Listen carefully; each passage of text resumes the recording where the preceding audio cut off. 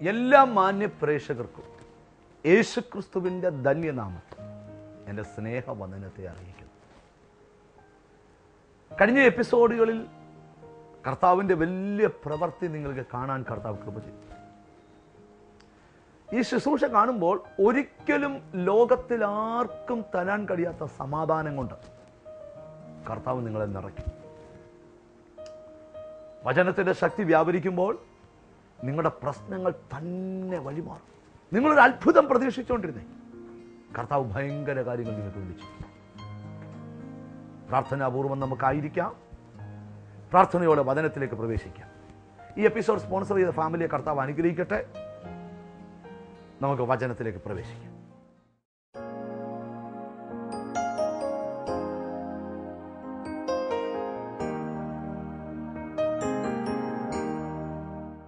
വായിക്കാം. ആവർത്തന പുസ്തകം 28-ാം അധ്യായം 6 മുതൽ 11 വരെയുള്ള വാക്യങ്ങളാണ് ഇന്ന് ചിന്തിക്കുന്നത്. അനുഗ്രഹത്തിന്റെ വചനങ്ങളാണ് ഇന്ന് ചിന്തിക്കുന്നത്. Deuteronomy chapter 28 verse 6-11. ആവർത്തന പുസ്തകം 28-ാം അധ്യായം 6 മുതൽ 11 വരെ വായിച്ചു കേൾക്കാം. അകത്ത് വരുമ്പോൾ നീ അനുഗ്രഹിക്കപ്പെടും, പുറത്തു പോകുമ്പോൾ നീ അനുഗ്രഹിക്കപ്പെടും. നിന്നോട് എതിർക്കുന്ന ശത്രുക്കളെ യഹോവ നിന്റെ മുൻപിൽ തോൽക്കുമാറാക്കും. അവർ ഒരു വഴിയായി നിന്റെ നേരെ വരും, 7 വഴിയായി നിന്റെ മുൻപിൽ ഓടിപ്പോകും. യഹോവ നിന്റെ കളപ്പുരകളിലും നീ തൊടുന്ന എല്ലാറ്റിലും നിനക്ക് അനുഗ്രഹം കൽപ്പിക്കും. നിന്റെ ദൈവമായ യഹോവ നിനക്ക് തരുന്ന ദേശത്ത് അവൻ നിന്നെ അനുഗ്രഹിക്കും. നിന്റെ ദൈവമായ യഹോവയുടെ കൽപ്പനകൾ പ്രമാണിച്ച് അവന്റെ വഴികളിൽ നടന്നാൽ യഹോവ നിന്നോട് സത്യം ചെയ്തതുപോലെ നിന്നെ തനിക്ക് വിശുദ്ധ ജനമാക്കും. യഹോവയുടെ നാമം നിന്റെ മേൽ വിളിച്ചിരിക്കുന്നു എന്ന് ഭൂമിയിലുള്ള സകല ജാതികളും കണ്ട് നിന്നെ ഭയപ്പെടും. നിനക്ക് തരുമെന്ന് യഹോവ നിന്റെ പിതാക്കന്മാരോട് സത്യം ചെയ്ത ദേശത്ത് യഹോവ നിന്റെ നന്മയ്ക്കായി ഗർഭഫലത്തിലും കന്നുകാലികളുടെ ഫലത്തിലും നിന്റെ നിലത്തിലെ ഫലത്തിലും നിനക്ക് സമൃദ്ധി നൽകും. ആവർത്തന പുസ്തകം 28-ാം അധ്യായം അനുഗ്രഹത്തെയും ശാപത്തെയും വെളിപ്പെടുത്തുന്ന അധ്യായമാണ്. അനുഗ്രഹത്തെയും ശാപത്തെയും വെളിപ്പെടുത്തുന്ന അധ്യായമാണ്. ചില ആൾക്കാർ പറയാറുണ്ട്, ഞങ്ങൾക്ക് നിങ്ങളുടെ പ്രസംഗം ഒന്നും വലിയ ഇഷ്ടമില്ല, കാരണം നിങ്ങൾ എപ്പോഴും അനുഗ്രഹത്തെക്കുറിച്ചേ പ്രസംഗിക്കത്തുള്ളൂ. ഉറപ്പായിട്ട് പറയാം, ഞങ്ങൾ അതേ പ്രസംഗിക്കത്തുള്ളൂ. കാരണം ഞങ്ങൾ ശാപം പ്രസംഗിക്കുന്നവരല്ല, അനുഗ്രഹം പ്രസംഗിക്കുന്നവർ തന്നെയാണ്. ശ്രദ്ധിച്ച് കേൾക്കുക. അതുകൊണ്ട് ആവർത്തന പുസ്തകം 28 അനുഗ്രഹം പ്രസംഗിക്കുക എന്ന് പറയുമ്പോൾ അവർ ഉദ്ദേശിക്കുന്ന വേറൊന്നുമല്ല, സാമ്പത്തികമായിട്ട് വെച്ചടി കയറ്റം ഉണ്ടാകുമെന്നാണ് അനുഗ്രഹം എന്ന് ഇവർ ചിന്തിച്ചേക്കുന്നത്. എന്നാൽ ഞാൻ നിങ്ങളോട് പറയാം, സ്തോത്രം, സ്വസ്ഥകരമായ ഒരു ജീവിതമാണ് യഥാർത്ഥ അനുഗ്രഹം. ഒന്നുകൂടെ പറയാം, സ്വസ്ഥകരമായ ഒരു വീട്ടിൽ ജീവിക്കാൻ പറ്റുന്നതാണ് ഏറ്റവും വലിയ അനുഗ്രഹം. ഞാൻ അനുഗ്രഹിക്കപ്പെടുന്നു എന്ന് പറഞ്ഞാൽ നിന്റെ കാർ പോർച്ചിനകത്ത് 3 ബെൻസ് കിടക്കുമെന്നല്ല, നീ നിന്റെ വീട്ടിൽ സ്വൈര്യതയോടെ പാർക്കുമെന്ന. ഈ ആവർത്തന പുസ്തകം 1 തൊട്ട് 28-ാം അധ്യായത്തിന്റെ 1 തൊട്ട് 15ഓളം വരുന്ന വാക്യങ്ങൾ അനുഗ്രഹത്തിന്റെ വാക്യങ്ങളാണ്. 15 തൊട്ട് മുഴുവൻ ശാപങ്ങളുടെ ലിസ്റ്റുകളാണ്. ഇനി ഞാനൊരു കാര്യം പറയാം, ഭൂമിയിലെ മുഴുവൻ മനുഷ്യരും ഒന്നുകിൽ അവർ അനുഗ്രഹിക്കപ്പെട്ടവരാ, അല്ലെങ്കിൽ അവർ ശപിക്കപ്പെട്ടവരാ. ഇച്ചിരി അനുഗ്രഹവും ഇച്ചിരി ശാപവും ഇല്ല. ഒന്നീ ഫുള്ളി അവൻ ശപിക്കപ്പെട്ടവനാ, അല്ലെങ്കിൽ അവൻ ഉറപ്പായിട്ട് അനുഗ്രഹിക്കപ്പെട്ടവനാ. നീ അനുഗ്രഹിക്കപ്പെട്ടതാണോ നീ ശപിക്കപ്പെട്ടതാണോ എന്ന് നിനക്ക് തന്നെ ബോധ്യമാകും ഇന്നത്തെ പ്രസംഗത്തിൽ. Praise God. ശപിക്കപ്പെട്ടതാണെങ്കിൽ ശാപം പൊട്ടിക്കുന്ന ഒരു സ്ഥലം വെളിപ്പെടുത്താം, അതാ കാൽവറി ക്രൂശ്. ഒരാമീൻ പറയണം. ഒരുവൻ ക്രൂശിനോട് അടുക്കുമ്പോൾ ശാപങ്ങൾ തന്നെ പൊട്ടാൻ തുടങ്ങും. ഉറപ്പുണ്ട്? ഹല്ലേലൂയ പറഞ്ഞാട്ട്. ഈ ശാപത്തെ കുറിച്ച് 2 വാക്കുകൂടെ, അനുഗ്രഹത്തിലേക്ക് വരുമ്പോൾ ശാപത്തെ കുറിച്ച് 2 വാക്കുകൂടെ. കർത്താവിന്റെ സ്തോത്രം. വേദപുസ്തകത്തിൽ ശാപവുമുണ്ട്, അനുഗ്രഹവുമുണ്ട്. എബ്രായ ലേഖനം 6-ാം അധ്യായത്തിൽ വായിക്കേണ്ട, ഇങ്ങോട്ട് നോക്കിയേ. പലപ്പോഴും പെയ്ത മഴ കുടിച്ചിട്ട് ഭൂമി കൃഷിക്കാരന് ഹിതമായ സസ്യാദികളെ മുളയിപ്പിക്കുന്നു എങ്കിൽ അവൻ ദൈവത്തിന്റെ അനുഗ്രഹം പ്രാപിക്കുന്നു. ആമേൻ. മറിച്ച് മുള്ളും പറക്കാരെയും മുളപ്പിച്ചാലോ അത് ശാപത്തിന് കടുത്തതും അത് ചുട്ടുകളകയത്രേ അതിന്റെ അവസാനം. എബ്രായ ലേഖനം 6-ാം അധ്യായത്തിൽ ആ വാക്യം കിടപ്പുണ്ട്. അപ്പൊ ശാപത്തിന്റെ സന്തതിയാ മുള്ള. സ്തോത്രം. ഇനി ഒരു കാര്യം കൂടെ ശ്രദ്ധിച്ചേ. യേശുക്രിസ്തു ഉപമ പറഞ്ഞപ്പോ പറഞ്ഞു, ഒരു മനുഷ്യൻ വിതയ്ക്കാൻ പുറപ്പെട്ടു. വിതയ്ക്കുമ്പോൾ ചിലത് വഴിയരികെ വീണു, ചിലത് പാറസ്ഥലത്ത് വീണു, ചിലത് മുള്ളിനിടയിൽ വീണു, ചിലത് നല്ല നിലത്ത് വീണു. നല്ല നിലത്ത് വീണത് 30, 60, 100 മേനി ഫലം കായ്ച്ചു. ഒന്ന് വഴിയരികിൽ വീണു, പറവകൾ പറന്നിറങ്ങി കൊത്തിക്കൊണ്ട് തിരിച്ചു പറന്നു. 2 പാറസ്ഥലത്ത് വീണു, കിളിപ്പ് നല്ലതായിരുന്നു, മേപ്പോട്ട് പോയപ്പോ വേരില്ലായി കൊണ്ട് ഉണങ്ങിപ്പോയി. 3 മുള്ളിനിടയിൽ വീണു, വീണ വിത്ത് കിളുത്തു, അതിനേക്കാൾ ശക്തിയോടെ മുള്ളും കിളുത്തു. സ്തോത്രം. ഇങ്ങോട്ട് കയറി പറയട്ടെ, ഫലത്തിലെത്തുന്നതിന് മുമ്പ് മുള്ളു കയറി ഈ ചെടിയെ വരിഞ്ഞു മുറുക്കി, അതിനെ അവിടെ വെച്ച് അതിന്റെ ശക്തിയെ കെടുത്തിക്കളഞ്ഞു. ശാപത്തെക്കുറിച്ച് ഒരു സന്ദേശം പറയാം. ഒട്ടനവധി കുടുംബങ്ങളെ, കാൽവറിയോട് അടുക്കാത്ത കുടുംബങ്ങളെ ആമി ഈ കർത്താവിന്റെ ശാപമെന്ന മുള്ള വരിഞ്ഞു മുറുക്കിയിട്ടേക്കുക. ഈ ശാപം പൊട്ടുന്നത് എവിടാന്നറിയാമോ? ഒരുവൻ കാൽവറി ക്രൂസോട് അടുക്കുമ്പോൾ ശാപങ്ങൾ തന്നെ പൊട്ടാൻ തുടങ്ങും. അതുകൊണ്ടാണ് ഗലാത്യലേഖനത്തിൽ പൗലോസ് പറയുന്നു, മരത്തിന്മേൽ തൂങ്ങുന്നവൻ ശപിക്കപ്പെട്ടവൻ, ക്രിസ്തു നമുക്ക് വേണ്ടി ശാപമായി, ന്യായപ്രമാണമെന്ന ശാപത്തിൽ നിന്ന് അവൻ നമ്മെ വിലയ്ക്ക് വാങ്ങി അബ്രഹാമിൽ പകർന്ന അനുഗ്രഹം യേശു ക്രിസ്തുവിലൂടെ നമ്മിലേക്ക് ഒഴുകുവാൻ. യേശു ഒരിക്കൽ വിശന്നപ്പോൾ ഒരു അറ്റ നിൽക്കുന്നു, വല്ലതും കാണുമെന്ന് വിചാരിച്ചു. അടുക്ക ചെന്നപ്പോ ഇലയല്ലാതെ ഫലമില്ല. അവിടെ ഒരു വാക്യമുണ്ട്, യേശു അത്തിയെ ശപിച്ചു. മർക്കോസ് എഴുതി, അത് വേരോടെ ഉണങ്ങിപ്പോയി. ശാപം ഫലിച്ചത് എവിടാ? വേരേല. ആമേൻ. അത്തിയുടെ മേളിലത്തെ കരിവ് വേരിൽ വീണ ശാപമാ. അങ്ങനെയാണെ പറയാം, കാണുന്ന മണ്ഡലത്തിലെ കരിവ് കാണാത്ത മണ്ഡലത്തിലെ ശാപമാ. ഇന്ന് പകൽ ദൈവാത്മാവ് പറയാ, കാൽവറിയോടെ ചരിത്രം മാറി, ശാപത്തിന്റെ അവസ്ഥകൾ മാറി. ഇതാ കാൽവറിയിൽ ഒരു കാര്യം നടന്നു, നമുക്ക് വേണ്ടി ഒരുവൻ ശാപം ചുമക്കുകയാ. ഒരു ഹല്ലേലൂയ പറഞ്ഞാട്ട്. ഇത് ശാപം ഏറ്റെടുക്കുന്ന സന്തതിയല്ല, ഇത് അനുഗ്രഹം ഏറ്റെടുക്കുന്ന സന്തതിയാ. പ്രസംഗം കേൾക്കുന്ന ആരെങ്കിലും ഉണ്ടെങ്കിൽ ഞാൻ പരിശുദ്ധാത്മാവ് വിളിച്ചു പറയാം, ചില കുടുംബങ്ങളുടെ ശാപങ്ങൾ എന്റെ ദൈവം ഇന്ന് പൊട്ടിക്കും. ഉറപ്പോടെ ഹല്ലേലൂയ പറഞ്ഞാട്ട്. നാളെ ഇതുവരെ പ്രാർത്ഥിച്ചിട്ട് നിന്റെ കുടുംബത്തിന്റെ ശാപങ്ങൾ പൊട്ടിയില്ലെങ്കിൽ പരിശുദ്ധാത്മാവ് പറയാ, പല ശാപത്തിന്മേലും എന്റെ ദൈവം ജയം തരാൻ പോകുകയാ. ഇവിടെ 28-ാം അധ്യായത്തിന്റെ ആദ്യത്തെ വാക്യങ്ങൾ തുടങ്ങുന്നു, ശാപമല്ല, ദൈവം അനുഗ്രഹിക്കുന്ന ദൈവമാണ്. ഞാൻ പ്രാർത്ഥിക്കുമ്പോൾ കൂടെ പറയുന്നൊരു പദമുണ്ട്, എടുത്തു പറയാ, ശ്വസിക്കുന്ന വായുവിലും കുടിക്കുന്ന വെള്ളത്തിലും കഴിക്കുന്ന ആഹാരത്തിലും കിടക്കുന്ന കട്ടിലും സഞ്ചരിക്കുന്ന വണ്ടിയിലും ദൈവത്തിന്റെ അനുഗ്രഹങ്ങൾ തിരിച്ചറിയണം. ഹല്ലേലൂയ. ഇതുവരെ മനസ്സിലാകാത്ത ചില ആത്മീക മർമ്മങ്ങളിലേക്ക് ഞാൻ നിങ്ങളെ കൊണ്ടുപോകുകയാ. നിന്റെ കുടുംബത്തെ നോക്കൊണ്ട് നീ പ്രവചിക്കണം, എന്റെ വീട് ശപിക്കപ്പെട്ടതല്ല, എന്റെ വീട് അനുഗ്രഹിക്കപ്പെട്ടതാ. ശാപം നിന്റെ വീട്ടിൽ വാഴാൻ ദൈവം സമ്മതിക്കത്തില്ല. സക്കറിയ പ്രവചനത്തിൽ എഴുതിയിട്ടുണ്ട്, കർത്താവിന് സ്തോത്രം, 5-ാം അധ്യായത്തിൽ ഇതാ പാറിപ്പോകുന്ന ഒരു ചുരുള് കാണുന്നു. കർത്താവിന് സ്തോത്രം. പ്രവാചകൻ പ്രവചിച്ചു മുമ്പോട്ട് വരുമ്പോൾ പറയുക, അത് കള്ളന്റെ വീട്ടിലേക്കും എന്റെ നാമത്തിൽ കള്ളസത്യം ചെയ്യുന്ന വീട്ടിലേക്കും ചെല്ലും, അത് അവന്റെ വീട്ടിൽ താമസിക്കും. ശാപം. അത് അവന്റെ വീടിനെ കല്ലും മരവും ആക്കുന്നിടം വരെ ശാപം ആ വീട്ടിൽ പാർക്കും.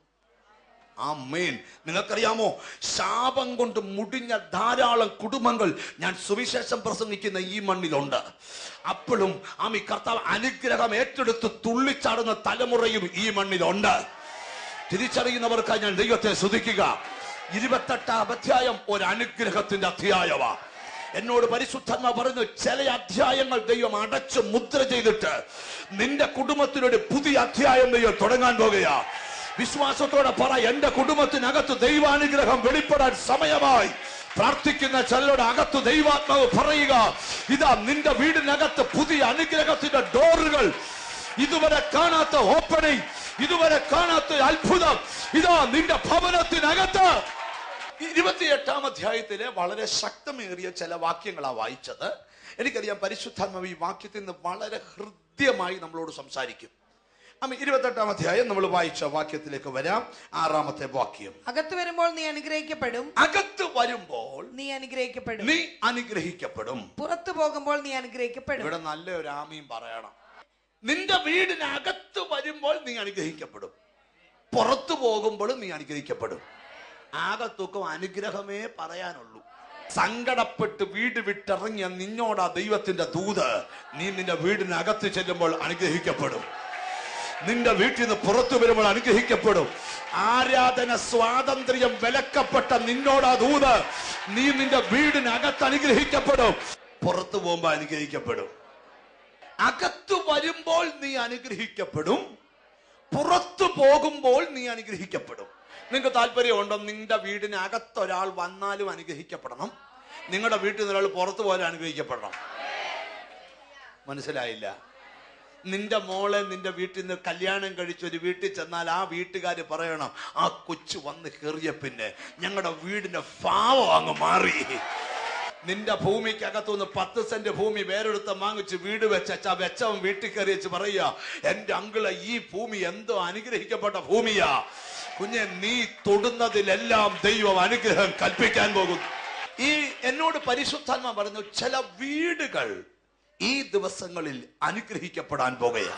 എന്റെ കാരണം പറയാം. ഹല്ലേലൂയ. ചില വീടുകളെ തെരഞ്ഞു പിടിച്ചു ദൈവം അനുഗ്രഹിക്കാൻ പോവുക. ഞാൻ ഈ പറയുന്ന പദം എന്റെ ആശയമല്ല, പ്രാർത്ഥനാ മുറിയിൽ ഞാൻ കേട്ട ശബ്ദമാ. നിന്നെ സഹിച്ചു മടുത്ത നിന്നോടാ ദൈവത്തിന്റെ ദൂത്. നീ ദേശത്ത് അപമാനിക്കപ്പെട്ട ദിവസം മുതൽ സ്വർഗം ഒരു പദ്ധതിയിട്ടു നിന്നെ തെരഞ്ഞു പിടിച്ച് അനുഗ്രഹിക്കാൻ. നിന്നെ കുരുക്കിയ മുഴുവൻ കുരുക്കുകളുടെ മേൽ എന്റെ കർത്താവ് നിനക്ക് ജയം തരാൻ പോകുകയാ. ഇനി ഒരു കാര്യം കൂടെ പറയാം, അതിച്ചിരി ഗൗരവമുള്ള കാര്യോ. ചില വീടുകൾ തെരഞ്ഞു പിടിച്ച് അനുഗ്രഹിക്കാൻ ദൈവം തീരുമാനിക്കുമ്പോ ചില അതിന് വിലങ്ങുതടിയായിട്ട് നിപ്പുണ്ട്. ചില വിലങ്ങുതടിയ ഭൂമിയും തന്നെ ദൈവം എടുത്തു മാറ്റും. കാരണം ദൈവത്തിന് നിന്റെ കുടുംബത്തെ അനുഗ്രഹിച്ചേ പറ്റൂ. എനിക്കറിയത്തില്ല, പരിശുദ്ധാത്മാവ് ഇതിനകത്ത് ചലിച്ചുകൊണ്ടിരിക്കുക. അടുത്തിരിക്കുന്ന ആളെ ശ്രദ്ധിക്കണ്ട. ചിലതിനെ ദൈവം സന്ദർശിക്കും, കിടത്തി സന്ദർശിക്കും. ദൈവമേ എന്ന് വിളിപ്പിക്കും ചിലരെ. അതിന്റെ കാരണം എന്താണെന്നറിയാമോ? അവൻ ദൈവം തന്നെ തെരഞ്ഞു പിടിച്ച്. നിനക്ക് സ്തുതിക്കണേ, സ്തുതിച്ചോ. ഇവിടെ ഫുൾ സ്വാതന്ത്ര്യമാണ്. ഇവിടെ ആരും വിലക്കാനില്ല. ഇവിടെ ദൈവം ഇറങ്ങുന്നതാ ഏറ്റവും പ്രധാനപ്പെട്ട കാര്യം. ഇനി എനിക്ക് കർത്താവ് തന്നൊരു ദൂത് പറയാം. 3-4 വർഷം നീ കണ്ണുനീരൊഴുക്കി പ്രാർത്ഥിച്ചിട്ടും നിന്റെ വിഷയത്തിനൊരു അനക്കം വെക്കാതിരുന്നത് ദൈവം നിന്നെ മറന്നതല്ല. ദൈവത്തിന്റെ 2 കണ്ണുകൾ നിന്റെ വീടിനെ മാത്രം നോട്ടമിട്ടുകൊണ്ടിരിക്കുകയായിരുന്നു. എന്തിനാണെന്നറിയാമോ? ഈ ഒരു ദിവസത്തിന് വേണ്ടി, ഈ ഒരു സമയത്തിന് വേണ്ടി, ഈ ഫെബ്രുവരി മാസത്തിന് വേണ്ടി പരിശുദ്ധനെ വെയിറ്റ് ചെയ്യുകയായിരുന്നു. നിന്റെ കുടുംബത്തെ തെരഞ്ഞു പിടിച്ച്, ഓ ജീസസ്, പല വീടുകളെ അങ്ങോട്ടും ഇങ്ങോട്ടും മാറ്റിയിട്ട് നിന്റെ വീടിനെ തെരഞ്ഞു പിടിച്ച്. ഞാനേ ഈ പദം പറഞ്ഞത് ഒരു വചന വെളിപ്പാട് മനസ്സിലിട്ട അത് നിങ്ങൾക്ക് ആ വാക്യത്തിലോട്ട് നമ്മളെ പോകാൻ പോവുക. ശമൂവേലിന്റെ 2-ാം പുസ്തകം, 2 ശമൂവേൽ chapter 6 verse 12. 2 ശമൂവേൽ 6-ാം അധ്യായം 12-ാമത്തെ വാക്യം. ദൈവത്തിന്റെ പെട്ടകം നിമിത്തം യഹോവ ഓബേദ്ഏദോമിനെയും കുടുംബത്തെയും അവനുള്ള സകലത്തെയും അനുഗ്രഹിച്ചു. ദൈവത്തിന്റെ പെട്ടകം നിമിത്തം യഹോവ ഓബേദ്ഏദോമിന്റെ കുടുംബത്തെയും അവനുള്ള സകലത്തെയും അനുഗ്രഹിച്ചു. ഒരു കാര്യം വ്യക്തമാണ്, നീ അനുഗ്രഹിക്കപ്പെടാൻ ഒരു നിമിത്തമുണ്ട്. ആര് നിമിത്തം? യേശു ക്രിസ്തു നിമിത്തം. അതിന്റെ 6-ാം അധ്യായത്തിന്റെ 1-ാമത്തെ വാക്യം നിങ്ങൾക്കൊന്ന് വായിക്കാം. അനന്തരം ദാവീദ് ഇസ്രായേലിൽ നിന്ന് സകല വിരുദ്ധന്മാരുമായി 30,000 പേരെ കൂട്ടിവരുത്തി കെരൂബുകളുടെ മീതെ അധിവസിക്കുന്നവനായ സൈന്യങ്ങളുടെ യഹോവ എന്ന നാമത്താൽ വിളിക്കപ്പെട്ടിരിക്കുന്ന ദാവീദിന്റെ പെട്ടകം ബാലയഹൂദയിൽ നിന്ന് കൊണ്ടുവരേണ്ടതിന് ദാവീദും കൂടെയുള്ള സകല ജനം അവിടേക്ക് പുറപ്പെട്ടു പോയി. അവർ ദൈവത്തിന്റെ പെട്ടകം ഒരു പുതിയ വണ്ടിയിൽ കയറ്റി കുന്നിന്മേലുള്ള അമീനാദാമിന്റെ വീട്ടിൽ നിന്ന് കൊണ്ടുവന്നു. ഈ വചനത്തിലുണ്ട് പെട്ടകം വണ്ടിയെ കയറ്റരുത്, പെട്ടകം തോളെ വെക്കണം. പെട്ടകം തോളേലെടുക്കണമെന്ന് ദൈവം പറഞ്ഞെങ്കിൽ, ജീസസ് ശ്രദ്ധിക്കണം, കാലം എത്ര മാറിയാലും ദൈവത്തിന്റെ വാക്കിന് മാറ്റമില്ല. പണ്ട് നമ്മുടെ അപ്പച്ചന്മാരെ ചെരുപ്പിടാതെ നടന്നിട്ടുണ്ടോ? ചെരുപ്പിടാതെ നടന്ന അപ്പച്ചന്മാരുണ്ടോന്ന് ചോദിച്ചാൽ ഇതിനകത്തും കൈവെക്കും ചെല്ലൊക്കെ. പിന്നെ ചെരുപ്പായി, പിന്നെ ഹെർക്കുലീസിന്റെ സൈക്കിളായി, പിന്നെയും കാലം പുരോഗമിച്ചു, സ്കൂട്ടറായി, ബൈക്കായി, നാനോ കാറായി, പിന്നെ ഇൻഡിക്കായി, പിന്നെ ഫോർച്യൂണറായി, പിന്നെ അങ്ങോട്ട് കൂടി ഓഡിയായി, ബെൻസായി, ഇങ്ങനെ അങ്ങോട്ട് പൊങ്ങി. ഇപ്പൊ ഹെലികോപ്റ്ററായി, ഫ്ലൈറ്റായി. ഇനി ഞാനൊരു കാര്യം പറയാം. ചെരുപ്പിടാതെ വന്നാലും, സൈക്കിളെ വന്നാലും, ബൈക്കേ വന്നാലും, കാറേ വന്നാലും, ബെൻസേ വന്നാലും, ഹെലികോപ്റ്ററെ വന്നാലും, ഫ്ലൈറ്റേ വന്നാലും നിയമത്തിനൊരു മാറ്റവും. മനുഷ്യന്റെ അവസ്ഥ മാറും, ദൈവത്തിന്റെ വ്യവസ്ഥ മാറത്തില്ല. ഉറപ്പുണ്ട്? ഹല്ലേലൂയ പറയണം. അവസ്ഥ കണ്ട് ദൈവം പ്രവർത്തിക്കുമെന്ന് പറയരുത്, വ്യവസ്ഥ കണ്ട് ദൈവം പ്രവർത്തിക്കത്തുള്ളൂ. വിശ്വാസമുണ്ട്? ആമീൻ പറഞ്ഞാട്ട് ശ്രദ്ധിക്കണമേ. കർത്താവിന്റെ സ്തോത്രം. ദാവീദ് രാജാവായാലും ഈ ദൈവത്തിന്റെ വ്യവസ്ഥയുടെ പ്രത്യേകത, സെൻട്രൽ മാസ്റ്റർക്ക് വേണ്ടി ഒരു നിയമവും സാധാ വിശ്വാസിക്ക് വേണ്ടി ഒരു നിയമവും ഇല്ല. നിയമം എല്ലാവർക്കും ഒരുപോലെ. ഒരു മിനിസ്റ്ററുടെ പ്രസിഡന്റിന് ഒരു നിയമവും വിശ്വാസിക്ക് അല്ല, എല്ലാവർക്കും നിയമം ഒരുപോലെ. ഇപ്പൊ ദാവീദ് രാജാവായപ്പോ അവനൊരാശ, പെട്ടകം ഒരു പുതിയ വണ്ടിയെ കയറ്റണം. ഇപ്പൊ ദാവീദ് രാജാവായപ്പോ ദാവീദ് വണ്ടി വാങ്ങിച്ചെന്ന് പറഞ്ഞാൽ ഇസ്രായേലിൽ കിട്ടാവുന്നതിൽ ഏറ്റവും ബെസ്റ്റ് വണ്ടി ദാവീദ് വാങ്ങിച്ചു. 30,000 ബിരുദന്മാര് പോയി വെട്ടം എടുക്കാൻ. അവിടെ ഒരു പെശക പറ്റി. വിശുദ്ധന്മാരെടുക്കേണ്ട പെട്ടകം ബിരുദന്മാരെടുത്തു. ഇന്ന് നിനക്കറിയാമോ, ആത്മീയ കൊടുത്ത് വിശുദ്ധന്മാര് കുറവാ, ബിരുദന്മാർ ഇഷ്ടം പോലും. കൺവെൻഷൻ നടത്താൻ ബിരുദൻ, ഇലക്ഷന് നിൽക്കാൻ ബിരുദൻ, ഓരോ പാനലിന് വേണ്ടി എത്ര ലക്ഷം രൂപയെ കളയുന്ന ബിരുദൻ. കുഞ്ഞെ, ബിരുദന്മാരെ എടുക്കുന്നതല്ല ആരാധന, വിശുദ്ധന്മാര് കൂടുന്നത് ആരാധന. ദാവീദ് 30,000 ബിരുദന്മാരുമായിട്ട് പെട്ടകം എടുത്തു. എന്നിട്ട് വാദ്യമേളങ്ങളോടെ പെട്ടകം വരുവാ. വായിച്ചേ. അനന്തരം ദാവീദ് ഇസ്രായേലിൽ സകല ബിരുദന്മാരുമായി 30,000 പേരെ കൂട്ടിവരുത്തി. കെരൂബുകളുടെ മീതെ അധിവസിക്കുന്നവനായ സൈന്യങ്ങളുടെ യഹോവ എന്ന നാമത്താൽ വിളിക്കപ്പെട്ടിരിക്കുന്ന ദൈവത്തിന്റെ പെട്ടകം ബാലെ യഹൂദയിൽ നിന്ന് കൊണ്ടുവരേണ്ടതിന് ദാവീദും കൂടെയുള്ള സകല ജനം അവിടേക്ക് പുറപ്പെട്ടു പോയി. അവർ ദൈവത്തിന്റെ പെട്ടകം ഒരു പുതിയ വണ്ടിയിൽ കയറ്റി കുന്നിന്മേലുള്ള അബീനാദാബിന്റെ വീട്ടിൽ നിന്ന് കൊണ്ടുവന്നു. അബീനാദാബിന്റെ പുത്രന്മാരായ ഉസയും അഹിയോവും ആ പുതിയ വണ്ടി തെളിച്ചു. ഈ ഉസേ അഹിയോവും അബീനാദാബിന്റെ പിള്ളാരാ. അവർക്ക് ഈ പെട്ടകം എന്താണെന്നൊന്നും അറിയത്തില്ല. അടുത്ത വാക്യം ശ്രദ്ധിച്ചേ. സൈന്യങ്ങളുടെ യഹോവ എന്ന നാമത്താൽ വിളിക്കപ്പെട്ടിരിക്കുന്ന ദൈവത്തിന്റെ പെട്ടകം ബാലെ യഹൂദയിൽ നിന്ന് കൊണ്ടുവരേണ്ടതിന് ദാവീദും കൂടെയുള്ള സകല ജനം അവിടേക്ക് പുറപ്പെട്ടു പോയി. അവർ ദൈവത്തിന്റെ പെട്ടകം ഒരു പുതിയ വണ്ടിയിൽ കയറ്റി കുന്നിന്മേലുള്ള അബീനാദാബിന്റെ വീട്ടിൽ നിന്ന് കൊണ്ടുവന്നു. അബീനാദാബിന്റെ പുത്രന്മാരായ ഉസയും അഹിയോവും ആ പുതിയ വണ്ടി തെളിച്ചു. അപ്പൊ ഈ ഇവര് പെട്ടകം തെളിക്കുമ്പോ ആൾക്കാരൊക്കെ പറഞ്ഞു, പിള്ളേരൊക്കെ അങ്ങ് വളർന്നു പോയല്ലോ. അടുത്ത കുന്നിന്മേലുള്ള അബീനാദാബിന്റെ വീട്ടിൽ അവർ അതിനെ ദൈവത്തിന്റെ പെട്ടകവുമായി കൊണ്ടുപോരുമ്പോൾ അഹിയോ പെട്ടകത്തിന് മുമ്പായി നടന്നു. ദാവീദും ഇസ്രായേൽ ഗൃഹമൊക്കെയും സരളമരം കൊണ്ടുള്ള സകലവിധ വാദിത്രങ്ങളോടും കിന്നരം, വീണ, തപ്പ്, മുരജം, കൈത്താളം എന്നിവയോടുകൂടെ യഹോവയുടെ മുൻപാകെ നൃത്തം ചെയ്തു. അവർ നാഹോന്റെ കളത്തിങ്കിൽ എത്തിയപ്പോൾ കാള വിരണ്ടതുകൊണ്ട് ഉസ്സ കൈനീട്ടി ദൈവത്തിന്റെ പെട്ടകം. നാഹോന്റെ കളത്തിലെത്തിയപ്പോ കാളയൊന്ന് വെരുണ്ടു. പെട്ടെന്ന് തെളിക്കുമ്പോഴാ എന്നോട് ചോദിക്കണം, കാള വരണ്ട പ്രശ്നമാണ്. പെട്ടക സൈഡിലോട്ട് ചാഞ്ഞു. ഉസ കയറി പെട്ടകത്തെ കെട്ടിപ്പിടിച്ചു. നമ്മളായിരുന്നു അവാർഡ് കൊടുത്തിരുന്നു. തമ്പുര ഒറ്റ അടി കൊടുത്തു. അവിടെ വീണ് മരിച്ചു. ദാവീദ് പറഞ്ഞു, പെട്ടകം ഇസ്രായേലിൽ കൊണ്ടുപോകുന്നില്ല. നോക്കണേ, പെട്ടകം കർത്താവിന്റെ സ്തോത്രം ഓബേദേദോദിന്റെ വീട്ടിൽ വെച്ചു. സത്യത്തിൽ പെട്ടകം ഇവിടെ വെക്കേണ്ടതല്ല. സ്തോത്രം ആ വഴി വന്നപ്പോ ഉസ മരിച്ചോണ്ട് പെട്ടകം അടുത്ത വീട്ടിൽ കെട്ടി അങ്ങ് വെച്ചതാ. തെരഞ്ഞു പിടിച്ച് അനുഗ്രഹിക്കുന്നു പറഞ്ഞതിന്റെ കാരണം വരണ്ടതല്ല, പക്ഷേ നിനക്ക് ചില സംഭവങ്ങൾ വരുത്തി ഈ പെട്ടകം നിന്റെ ഭവനത്തിൽ ദൈവം വരുത്തുക. തെരഞ്ഞു പിടിച്ച് അനുഗ്രഹിക്കുന്ന പദമാണ് നിങ്ങൾ ശ്രദ്ധിക്കണ്ടേ. അത് വരണ്ടതല്ല, പക്ഷെ പെട്ടകം അവൻ ഈ കാള വരുണ്ടു, ഉസാ കയറി പെട്ടകത്തെ കെട്ടിപ്പിടിച്ചു. ദൈവം ഉസായെ അടിച്ചു, ഉസാ മരിച്ചു. ദാവീദ് പറഞ്ഞ പെട്ടകം കൊണ്ടുവന്നില്ല. ആ പെട്ടകം ഓബേദേദോദിനെ വിട്ട്. ചരിത്രം പറയുന്നേ, ഈ കർത്താവിന് ഓബേദേദോദിന് പിന്നെ കയറി കിടക്കാൻ സ്ഥലമില്ലായിരുന്നു. പെട്ടകം വെച്ചു പുള്ളി മഞ്ഞത്ത് കിടന്നെന്നാ. മഞ്ഞത്ത് കിടന്നാലും വേണ്ടികല പെട്ടകം ഇരിക്കട്ടെ. അടുത്ത വാക്യം, പെട്ടകം നിമിത്തം യഹോവ ഓബേദേദോദിന്റെ കുടുംബത്തെ അനുഗ്രഹിച്ചു. അതാരറിഞ്ഞു? ഇസ്രായേലിന്റെ രാജാവായ ദാവീദ് അറിയത്തക്കവണ്ണം ഓബേദേദോദിന്റെ വീടിനെ ദൈവം അനുഗ്രഹിച്ചു.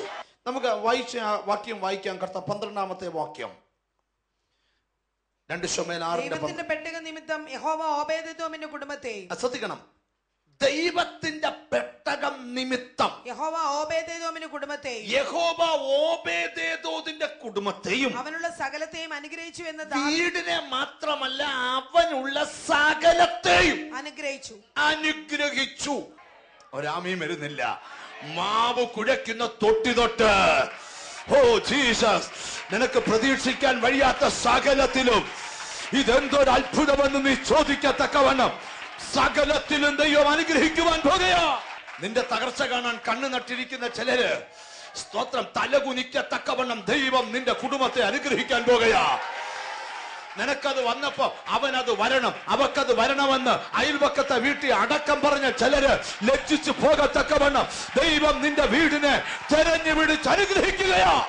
എനിക്കറിയത്തില്ല, പരിശുദ്ധാത്മാവ് എന്നോട് പറയുന്നു, ഇതുവരെ നടക്കാത്ത ചില കാര്യങ്ങൾ, ഇതുവരെ സംഭവിക്കാത്ത ചില കാര്യങ്ങൾ നിന്റെ ഭവനത്തിനകത്ത് എന്റെ ദൈവം കൊണ്ടുതരാൻ പോകുകയാ.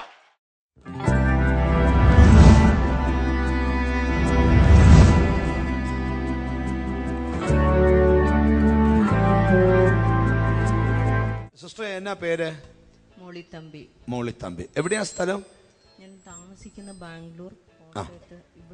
ഇവിടെ അടുത്ത്. ഈ ചെവിയുടെ കേൾവി എത്ര വർഷം മുമ്പ് പോയതാ? 23 വർഷം മുമ്പ് ഈ ചെവിയുടെ കേൾവി പോയതാ. 23 വർഷമായിട്ട് ഈ ചെവി കേട്ടിട്ടില്ല. പക്ഷെ ഇപ്പോൾ തന്നെ കർത്താവ് ഈ ചെവിയെ തുറക്കാൻ പോകുന്നു. എന്നോട് കർത്താവ് ആ വചനം നിർത്തിയിട്ട് ഇപ്പൊ രോഗിയെ സൗഖ്യമാക്കാൻ പറഞ്ഞു. കർത്താവിന് സ്തോത്രം. ആമേൻ. ജീസസ്. ഈ മോളിക്ക് വന്നേ, ഈ മോള് വന്നേ. എത്ര നാൾ കൊണ്ട് നിന്റെ ചെവി കേൾക്കത്തില്ല? ഏത് ചെവിയാണ്? ജീസസ്. ആമേൻ. ആ ആന്റിയുടെ ചെവി എത്ര നാൾ കൊണ്ട് കേൾക്കത്തില്ല? 4 വർഷമായി. ഏത് ചെവിയാ കേൾക്കാത്ത? ഈ ചെവി. നിങ്ങളെല്ലാം ഷാള് താഴെ മാറ്റി ഇട്ടേ. ആമേ. എന്നിട്ട് ആമേ, കർത്താവിന്റെ സ്തോത്രം. ഈ ചെവിയെ ദൈവം തുറക്കാൻ പോവാ ഇപ്പോൾ. Healing power. ഈ സമയം ഹീലിംഗിന് വേണ്ടി ഞങ്ങൾ പ്രാർത്ഥിക്കും. In the name of Jesus.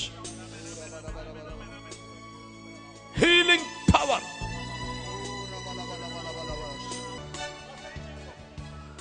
യേശു അത്ഭുതങ്ങൾ ചെയ്യുക ഇവിടെ. സിസ്റ്റർ, ആ ചെവി അടച്ചു പിടിച്ച മറ്റേ ചെവി. 24 വർഷമായി ഈ ചെവിയുടെ കേൾവി നഷ്ടപ്പെട്ടു പോയി. നന്നായി പ്രസ് ചെയ്ത് പിടിക്കണം. ഇനി ഞാൻ ശബ്ദം കേൾക്കാമെന്ന് പറയണം.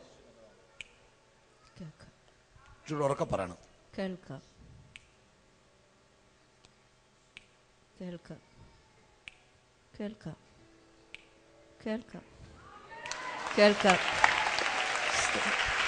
അടഞ്ഞുപോയ ചെവിയെ 1 സെക്കൻഡ് കൊണ്ട് യേശു തുറക്കുക. ഓ ലോർഡ്. സിസ്റ്ററെ, എന്നോട് കർത്താവ് പറയുന്നു, നിങ്ങൾക്ക് ഈ ചെവി കൈയിട്ട് പ്രാർത്ഥിച്ചപ്പോൾ എന്ത് ഫീൽ ചെയ്തു? നിങ്ങൾക്ക് എന്താ മനസ്സിലായി? എന്താ നിങ്ങളുടെ ശരീരത്തിൽ, നിങ്ങളുടെ ചെവിയിൽ സംഭവിച്ചത്? എന്താ നിങ്ങളുടെ ചെവി സംഭവിച്ചേ? അവർക്ക് പറയാൻ വാക്കുകളില്ല. നിങ്ങൾക്ക് എന്നാ പറയാൻ? ഇതൊരു അത്ഭുതമാണോ? അത്ഭുതമാണ്. അത്ഭുതമാണ്. 24 വർഷം കൊണ്ട്. നിങ്ങൾ ഡോക്ടറെ കാണിച്ചിട്ടുണ്ടായിരുന്നോ ഈ ചെവി? ഡോക്ടറെ കാണിച്ചിട്ടുണ്ട്. ബാംഗ്ലൂർ മാർത്താസി കാണിച്ചു. ഡോക്ടർ എന്താ പറഞ്ഞു? ഓപ്പറേഷൻ ചെയ്യണം, അതിന്റെ ഉള്ളിൽ ഡയഫ്രം ഹോള് വീണെന്ന് പറഞ്ഞു. എനിക്ക് വേറൊരു ഓപ്പറേഷൻ വേണമായിരുന്നു, അതുകൊണ്ട് ചെയ്തില്ല. അതും ഇതും കൂടെ എനിക്ക് പറ്റിയില്ല. അപ്പൊ അത് സീരിയസ് ആയിരുന്നു, അത് ചെയ്തു. അപ്പൊ ഇതങ്ങനെ അങ്ങ് പ്രാർത്ഥിച്ചത്. ഇപ്പോഴും പസ് വന്നോണ്ടിരിക്കുവായിരുന്നു. 23 വർഷം ഇങ്ങനെ കോട്ടൺ യൂസ് ചെയ്തത് ചെവിക്ക് കാറ്റോ വെള്ളമോ ഒന്നും കയറാതെ ഇരിക്കുവായിരുന്നു. പക്ഷെ ഇപ്പൊ ഞൊട്ടത് വരെ കേൾക്കാം. 23 വർഷമായി ഒട്ടും കേൾവിയില്ലാത്ത ചെവിയെ കർത്താവ് തുറന്നു കൊടുത്തു. ഇവൻ അത്ഭുതങ്ങളുടെ ദൈവമാ. ഒന്നുകൂടെ പറയാം, ദേശമേ ഘോഷിച്ചുല്ലസിക്കുക, യഹോവ വൻ കാര്യങ്ങൾ ചെയ്തിരിക്കുന്നു. ധൈര്യമായി പോകാട്ടെ. സന്തോഷമായോ? ധൈര്യമായിട്ട് പോകാട്ടെ. ഇവിടെ വന്നിട്ട് നിങ്ങൾ പോകും. മോടെ ചെവി തുറന്നോ? ഇപ്പൊ നല്ലതായിട്ട് കേക്കാവോ? ആമേ. 3 ആഴ്ച മുമ്പ് അടഞ്ഞ ആ ചെവിയും ദൈവം തുറന്നു. പോകാട്ടെ. ഈ സിസ്റ്ററോട് ചോദിക്കട്ടെ, തന്നെ തുണി മാറ്റിക്ക്. ആമേ. എത്ര നാൾ കൊണ്ട് ആ ചെവി അടഞ്ഞ? 4 വർഷമായി. ഏത് ചെവിയായിരുന്നു? ആമേ. മറ്റേ ചെവി അടച്ചു പിടിച്ച് ആ ചെവി ഒട്ടും കേൾക്കത്തില്ലായിരുന്നു. ഒട്ടും കേൾക്കത്തില്ല. കേക്കാമോ? ഉറക്ക പറഞ്ഞാട്ടോ.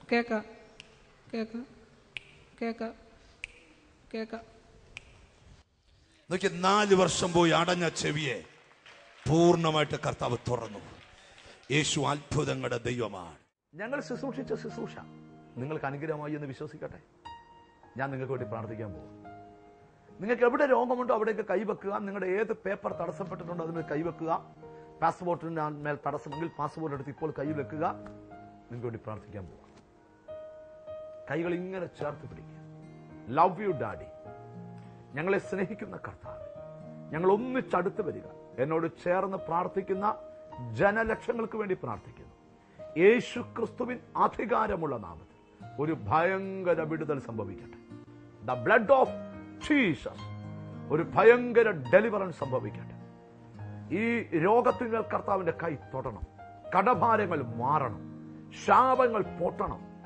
ഇപ്പോൾ എന്നോട് ചേർന്ന് പ്രാർത്ഥിക്കുന്ന ജനത്തെ അനുഗ്രഹിച്ച് പ്രാർത്ഥിക്കുന്നു. എല്ലാ പ്രതിസന്ധികളും മാറിപ്പോകട്ടെ.